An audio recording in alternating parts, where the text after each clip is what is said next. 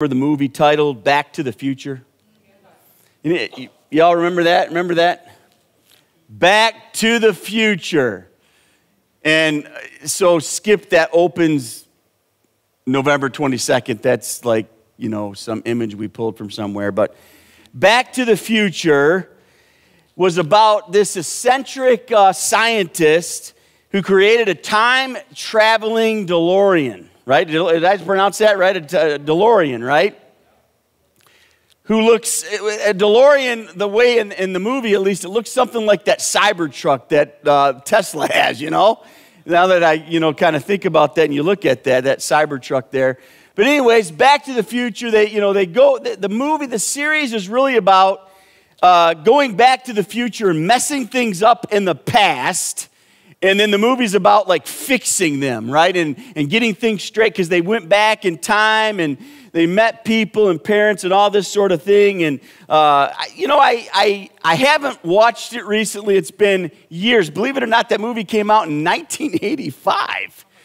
Like, wow, I couldn't believe that when I looked that up the other day. I'm like, 1985? Wow, that seems like so long ago, but it just seems like yesterday at the same time. But... Michael J. Fox, known as Marty McFly, travels back in time and he messes things up, and the mad scientist and him and his buddies have to fix things that they've messed up now, and they got to travel back and get it all right. And my question to you this morning in regards to this, if you had the ability to go back in time, would you change anything? Now, we would easily shake our heads, right, and say, yes, I would do that. But then there's the potential, right, of messing things up right now.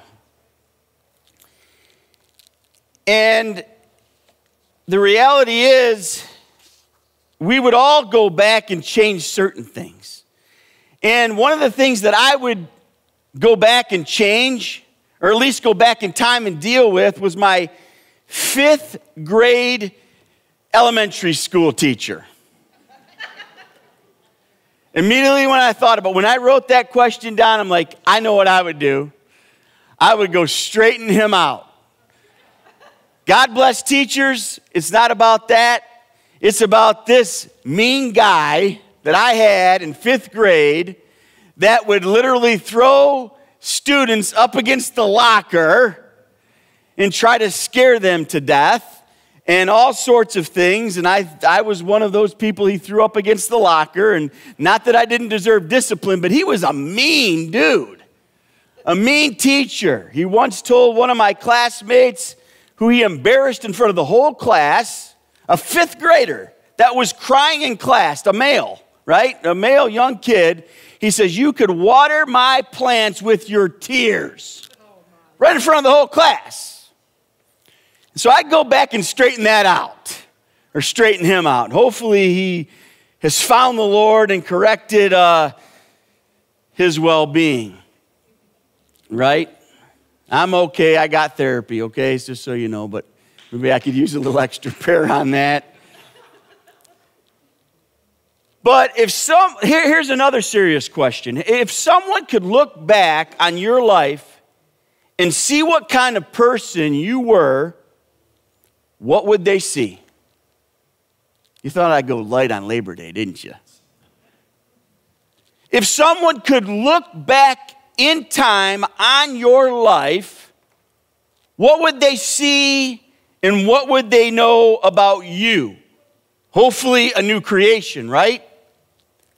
And I'll be honest with you, I did some pretty stupid and embarrassing things that I don't want anyone to know about, right? I think I'm not the only one. I'm not the only one. I don't want anyone to this day knowing about that. Now, I just want to clarify, I didn't break the law and go to prison or something, okay? I just want to, but we did stupid things. I did stupid things. At least I could speak to myself. I see all your halos out there, but, I don't think you're so innocent.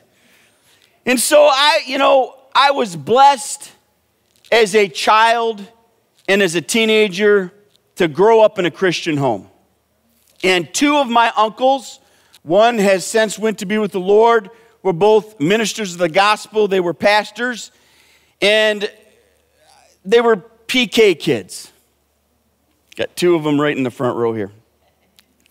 And my one uncle pastored in the Traverse City area, beautiful location right across the East Bay. And I remember that my cousin had this collection of cassettes. Remember cassettes? I think we have that on there. Yeah, remember those? I didn't put no, album cover on that, right? And my cousin, in his room had sometimes you remember things bigger than they really were, but I just remember this ginormous, he had every cassette and every album, I call it album, but I thought it was so cool when I visited his house. When we would go to bed at night, he'd lay there, and he had we know Bluetooth. Now, there was no such thing as Bluetooth, but he had these speakers, and he'd play this music, right? And, it wasn't probably that good of music, some of it, right? But I just remember, man, look at his collection. I want that. And so I asked my dad, Dad, can I get one of those cassettes? And he says, what's the name of the title of the group? And I told him the title of the group, and he says, oh, no, that's devil music. And so I said, okay, I can't get that. He told me I can't buy it. But he didn't tell me I couldn't steal it. And so I'm not going to go down that path. We have young ears listening this morning. But I got myself a nice collection of cassettes. And that's one of those things that I am not proud of. Something in our past, some embarrassing things, some stupid stuff that we have done. And I'm sorry, Dad, that you had to find out about that. My dad had no idea about that. But the good news, Dad, is that I'm a preacher now. Right? I'm a preacher now, Dad, so that's okay. It's okay.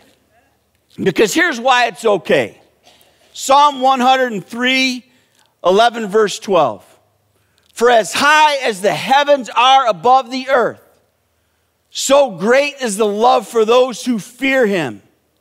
As far as the east is from the west, so far has he removed our transgressions, which means sins, our sins from us. Amen?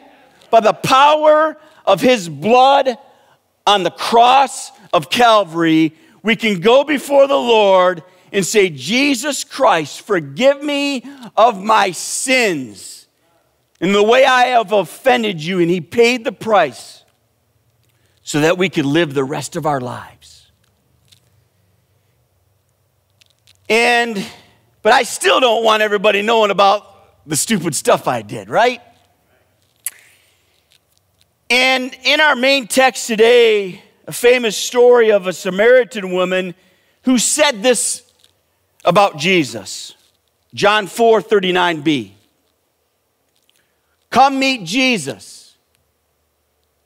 He told me everything I ever did. Wow. Come meet Jesus. He told me everything I ever did. Listen carefully.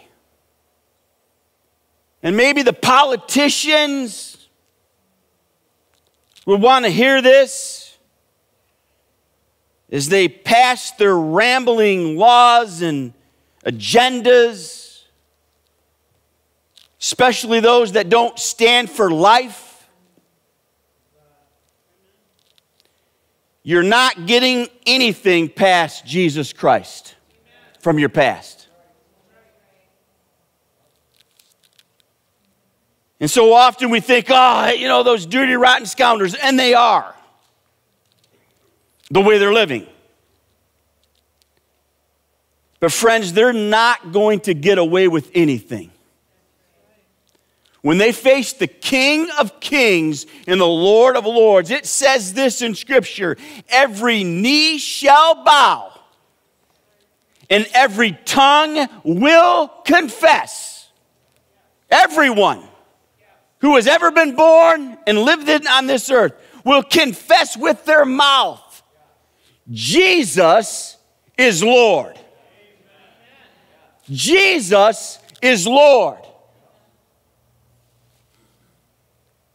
And so dirty, rotten politics, whatever, people, disruptors of faith, people that have done such awful things you can't even mention them out loud. They're not getting away with anything. And guess what? Neither are we. So I'm not going to exclude myself. But the power of the blood of Jesus Christ, right, gives us a new day, a new season, a new opportunity where the old is gone and the new has come. Glory be to God. So you don't have to stand condemned when you go before the Lord. You can hear the words of Jesus say, well done, good and faithful servant. Now, in this story of the Samaritan woman at the well, you've probably heard it if you've been around Christianity for some time. I want to give you a little bit of background about the Samaritan and Jewish relationship. And I didn't put this in the notes, but think about the tension between the Palestinians and Jews right now and the hatred. This is what it was like. This is what it was like. But I'm going to read a quote which is in your sermon notes on the application. I'm going to read this quote from multiple theological sources about the Samaritan and Jewish relationship. The relationship, I quote, between Samaritans and Jews was complex and marred by deep-seated animosity that spanned centuries, rooted in differences over religious beliefs, practices, territories, and historical conflicts. The Jews cursed them and believed them to be accursed. Now listen to this.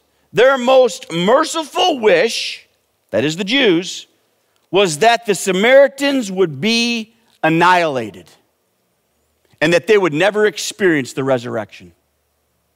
That was their wish. And so the tension was there. And we're going to see Jesus Christ meet a Samaritan. And a Samaritan woman for that matter. Because women were considered, in many instances, second-hand citizens. And they weren't well respected. We're going to pick it up in John chapter 4. Turn with me in your Bibles to John chapter 4. Verses 1 through 14 to start. We're going to read a long section of Scripture. And we're going to take some pauses in between. But John chapter 4, 1 through 14. And it says this, the Pharisees heard that Jesus was gaining and baptizing more disciples than John. Although, in fact, it was not Jesus who baptized, but his disciples. When the Lord learned of this, he left Judea and went once more back to Galilee. And so there's this jealous, thing that, they're jealous of Jesus and they're pointing fingers at him and some of the things that we have talked about. And so it says this, now he had to go, that's Jesus, had to go through Samaria. Verse 5 says, so he came to a town in Samaria called Sychar, near the plot of ground Jacob had given to his son Joseph. Jacob's well was there. Now, in your application, I give great detail about Jacob's well. I'm not going to go into detail here this morning, but take a look at that. Jacob's well was there, and Jesus, listen to this, tired as he was from his journey. Yes, Jesus took on flesh like you and I, and he was tired. And he needed a rest, and he needed a drink. And as you know, Jesus, in the Gospels, early in the morning, he would go on a mountainside to pray or get away from his disciples and the crowds, and he'd pray to the Father and say, Lord, give me a God moment today. And here was his God moment. He sat down by the well. It was the 6th hour, which was the time was about noon to 1 p.m., which women would come draw the water, but they would come earlier in the morning or later at night when it was cooler, right? So it was odd that this Samaritan woman was coming out to draw water between noon and 1 p.m. And so she probably was trying to hide from the crowds, more than likely. And we're going to discover some more things about her in just a bit. Verse 7, when a Samaritan woman came to draw water, Jesus said to her, will you give me a drink? His disciples had gone into town to buy some food. Verse 9 says, the Samaritan woman said to him, you are a Jew, and I am a Samaritan woman. How can you ask me for a drink? For Jews do not associate with Samaritans. There's this tension, right? Like, she couldn't believe it. She was in shock. Like, this is a Jewish man, and I'm here trying to hide from a crowd, and this guy shows up, and he's asking me for a drink of water. And Jesus answered her, if you knew the gift of God, who it is who asks you for a drink, you would have asked him, and he would have given you living water, which means bubbling spring, alive water. That's how it translates, living water. They would have, when she heard that, living water was understood as a bubbling stream, like an artesian well type of a thing, right? A bubbling water out of the ground. It was alive water. You would have asked him, and he would have given you living water. She goes, well, sir, verse 11, this woman said, you have nothing to draw with, and the well is deep.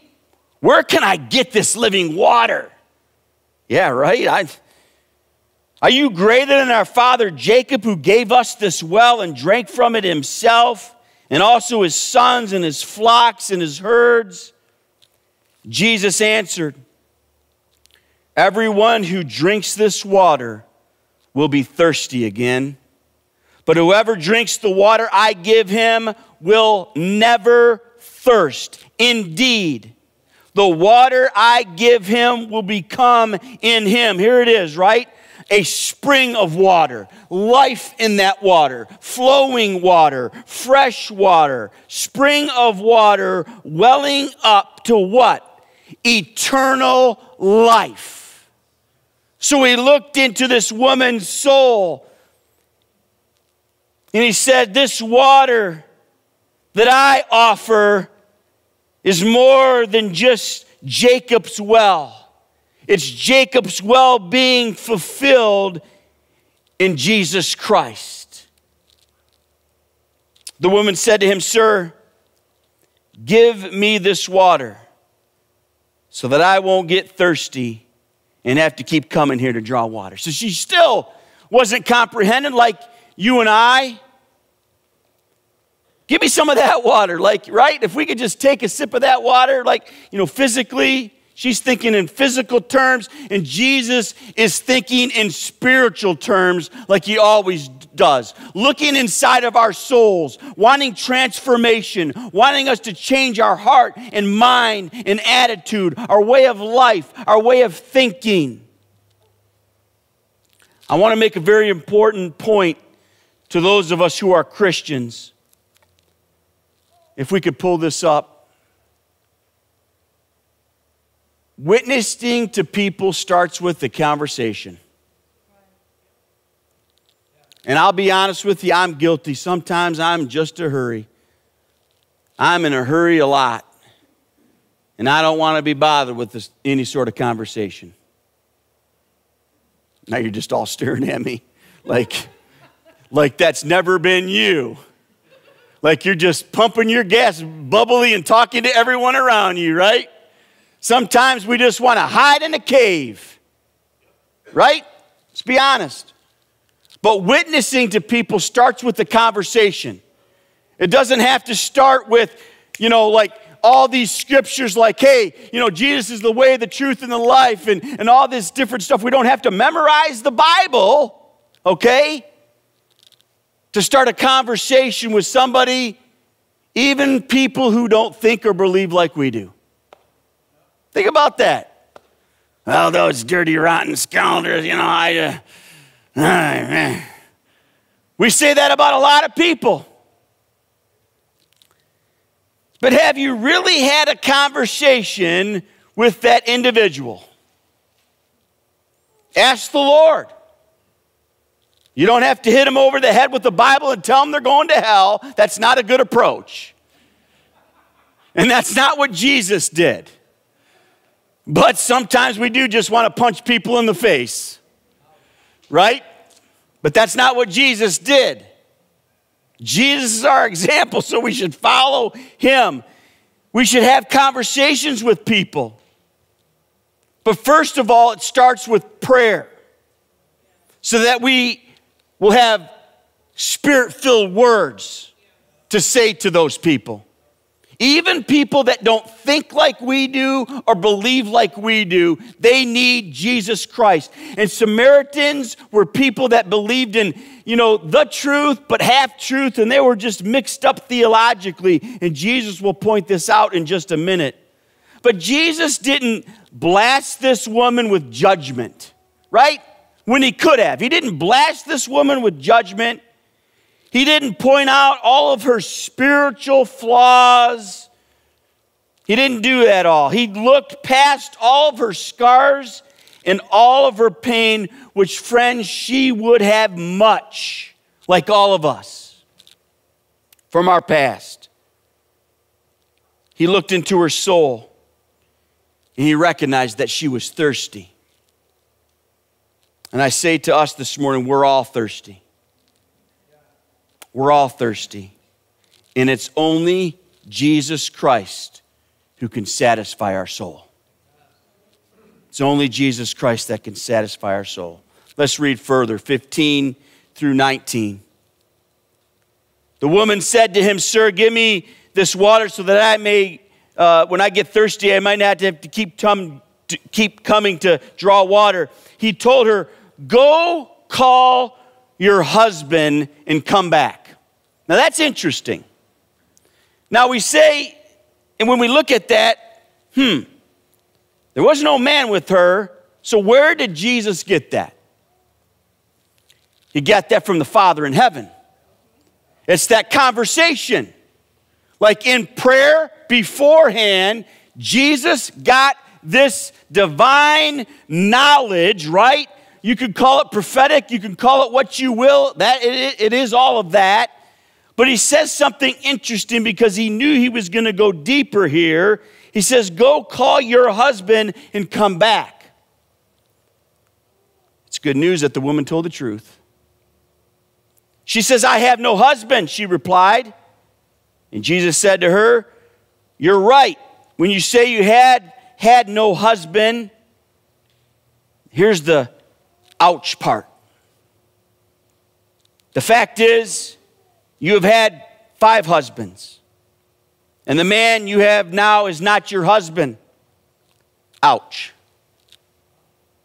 What you have said is quite true. And this woman, first of all, there's a Jew talking to me, and he's a male. I'm trying to hide in my cave, and now he asked me to go get my husband, and now he's telling me everything about my life.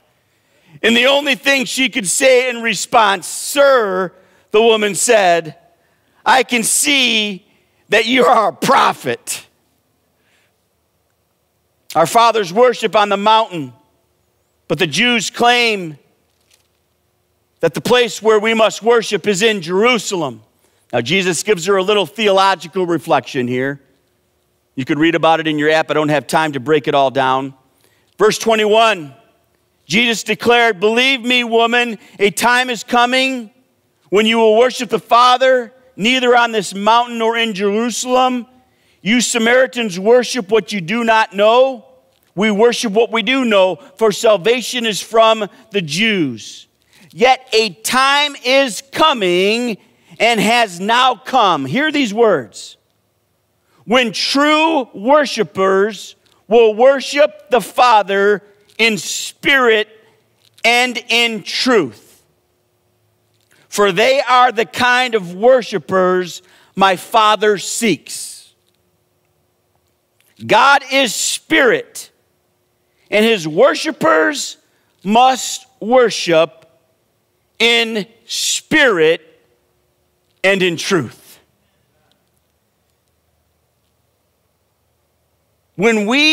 It's just not all about music, but I want to talk about that for just 1 minute here. When we're worshiping the Lord, like we just got done doing, we come together as corporate worship, or when you're at your home worshiping down the road, whatever the case may be, shouldn't we be worshiping with all of our hearts? And it doesn't have to look like your neighbor. I'm not saying that you have to be running up and down the aisle. I'm not saying that you have to shout like I do a lot. I'm not saying that you have to wave your arms or anything like this. But there should be something inside of you that moves your heart. And here's what I want to say to you this morning. When you're worshiping the living God in corporate worship or at your home, and when your heart's not moved and nothing comes out of your mouth, oh boy, I'm stepping on toes now. Because you say to yourself, well, I can't sing. There's something wrong with the heart. I say that with love and compassion because Jesus Christ and worshiping the King of Kings and Lord of Lords should move us. I mean, if a Michigan game moves us, if the Detroit Lions game moves us, I mean, we have no problems as human beings cheering them on or saying, that was a bad call. We voice our complaints, don't we? And we cheer, hooray. But what about the King? What about the King? When we step into his presence, listen, you have no problem doing the other, but when we step into the presence of the living God, shouldn't there be something that excites us?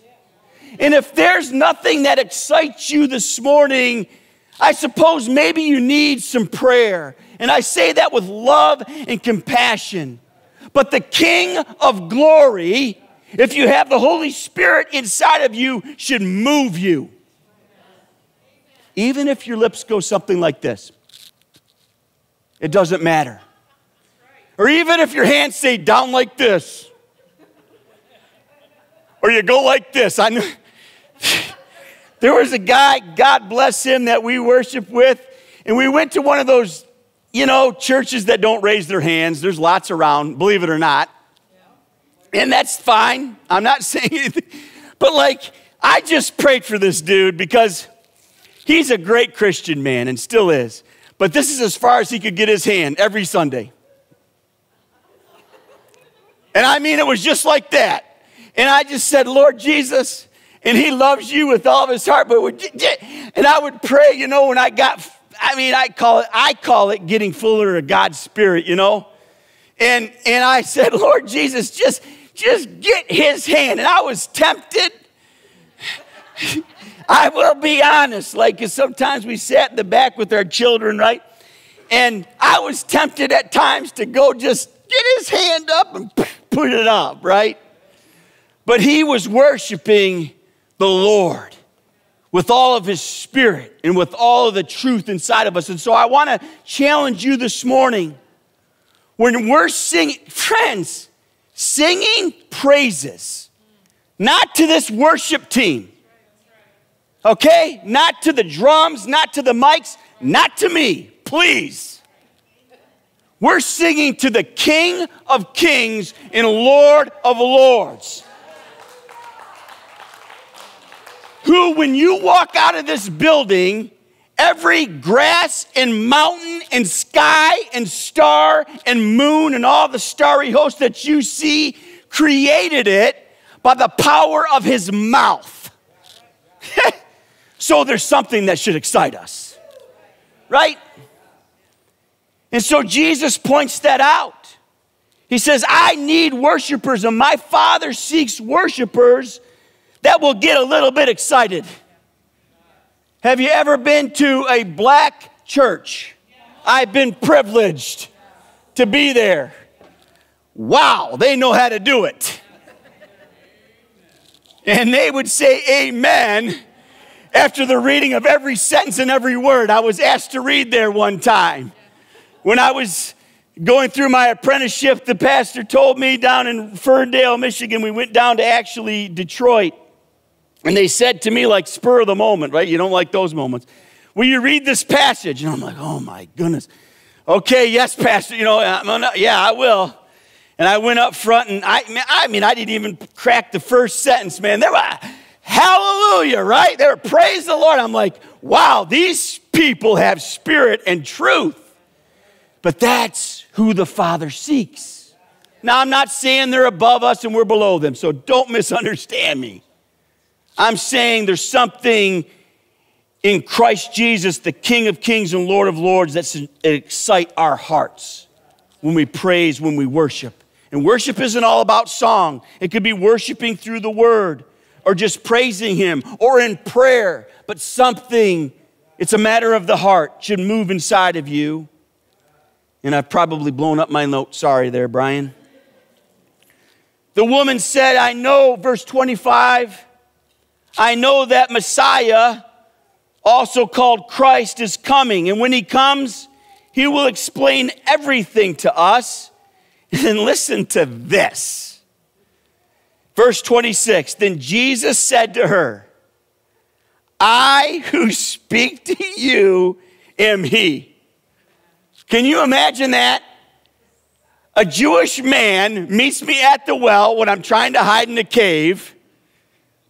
He speaks to me. I'm a Samaritan. We don't do that sort of thing. They hate us. They want us annihilated. They knew their theology.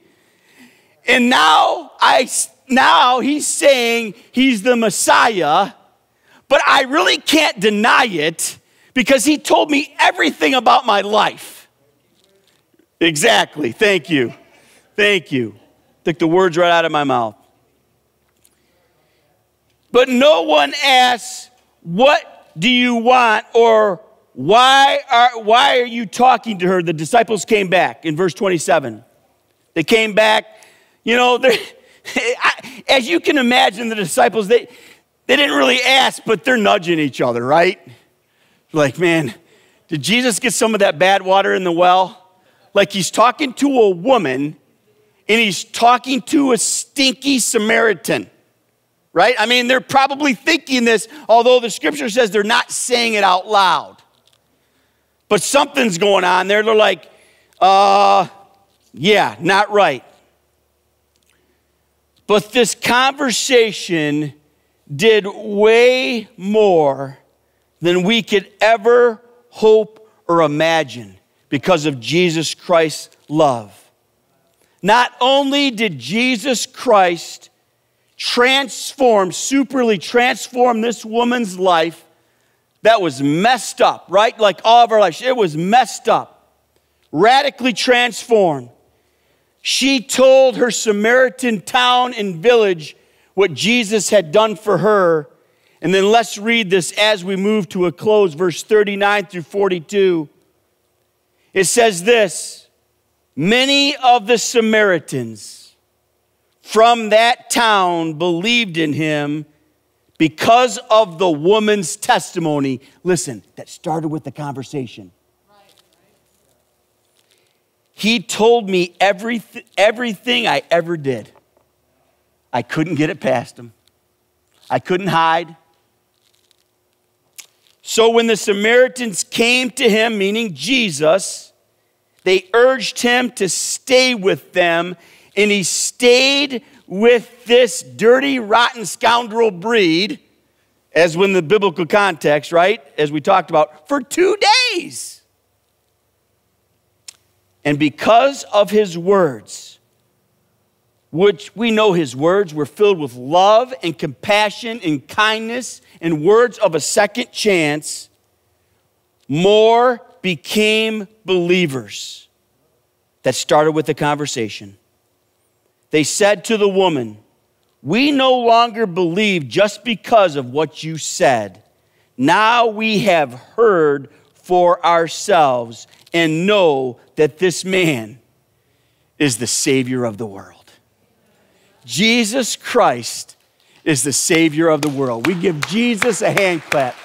Jesus Christ is the Savior of the world. It's a remarkable story. And I want to leave you this morning with these spiritual truths, spiritual applications for supernatural transformation. As witnesses of Jesus Christ, start conversations with people who you may not even agree with. Scripture says this in Romans chapter 2, verse 4. It's the kindness of Christ that leads people to repentance. Number 2, stop judging and start loving, as Jesus showed us how to do. That doesn't mean we condone or we accept, right? But we got to love people where they're at, just like Jesus did. Number 3, Jesus knows everything you have ever done and offers you forgiveness to everyone who asks. Just got to ask. Just got to ask, Jesus, forgive me of my sins and come into my life to be my Lord and Savior. And Jesus said to the thief on the cross, today you shall be with me in paradise. It's as simple as that, because Jesus did all the work, paid the price.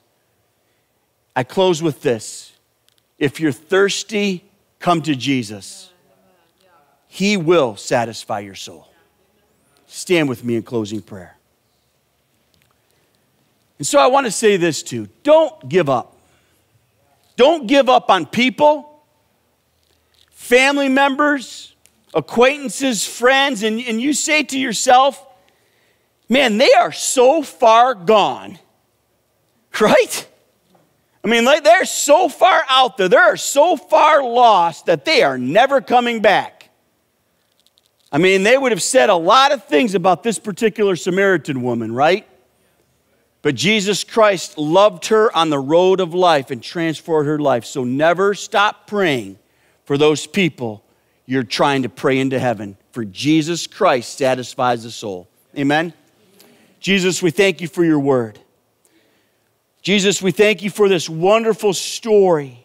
And we know the tension even in this world between Palestine and the world, literally, Lord. Right now it's a chaotic mess, and yet, Lord, you love every single person on this earth. No matter race, religion, status, whatever, Lord, you love everyone. And Jesus, you want to have a relationship with everyone in this world. No matter who they're affiliated with and no matter who they vote for. Lord, you love them all. But Lord, you love them because you want them to come into your kingdom. And so, Lord, we pray for the lost. We pray for our lost loved ones this morning, right now, in the mighty name of Christ. Lost friends. People who have fallen on hard times or are just, Lord, humiliated and depressed because of their past. Heavenly Father, Lord, you're a God of the future, and you erase our past by the power of your blood. And may your gospel, the truth, Jesus, come to hearts and minds today and transform them. Help us, Lord, to be able to start conversations full of your Spirit. May we be people of prayer and look for the opportunity, Lord, when you open the door. Lord, bless our day, bless our weekend as we go and have a day off, Lord willing, Jesus, tomorrow. Bless our families, bless our homes, and bless our hearts. In Jesus' name I pray. Amen. Amen. I will see you next Sunday. Have a fantastic day. Don't forget, if you want to sign up for a small group or you want to look at the description, it is out in the foyer. Have a blessed day.